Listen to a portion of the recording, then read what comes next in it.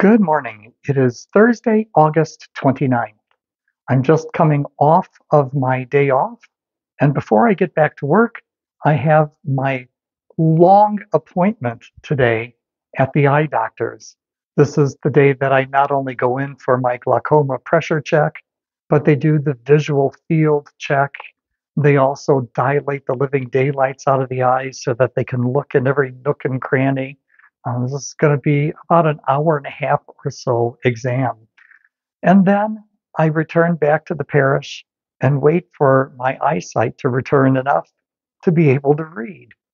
So it's going to be a long morning until I can get myself back to work. Until then, I'll probably sit around and listen to some music.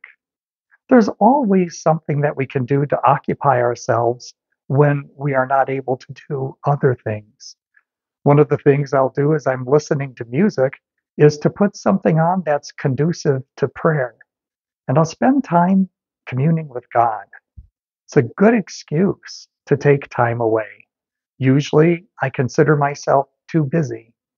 This time, this morning, while I wait for my eyes to come back, we've got all the time in the world.